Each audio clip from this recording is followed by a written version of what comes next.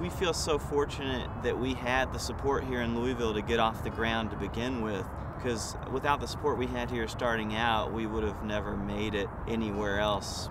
I can't believe that all these people are here to see us. Sometimes I walk around town looking at faces, wondering why their bodies go to silly places.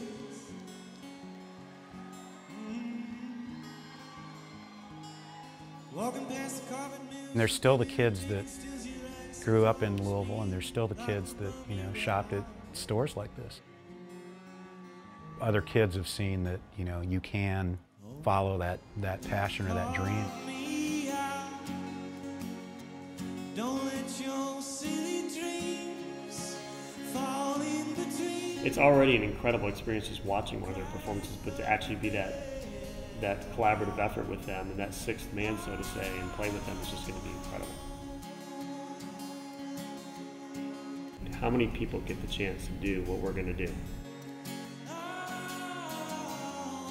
You know, you have these dreams as a kid, and then when it comes true, it's never exactly like the way you had imagined it.